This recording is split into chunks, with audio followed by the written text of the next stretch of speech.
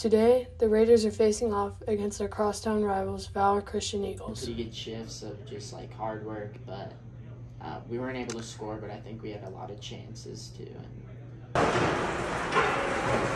And cleaned up the little mistakes and just gave just a little bit more on each play. I think it would have gone better.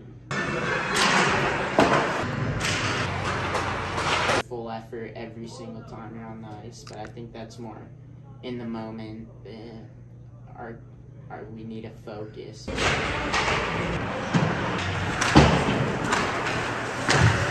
We need to be a little more patient, try not to force each play, each pass, but definitely move the puck more too and just kind of take the chances we get.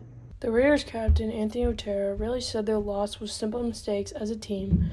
The cause of these mistakes was the lack of focus and the will of wanting to work. They're the young team, and this is just the start to their season, so things could change drastically for this team. As Anthony Otero said, they just have to keep working as a team and stay locked in at practice all together. This is all from Everrett and Charlie Brown for RJTV.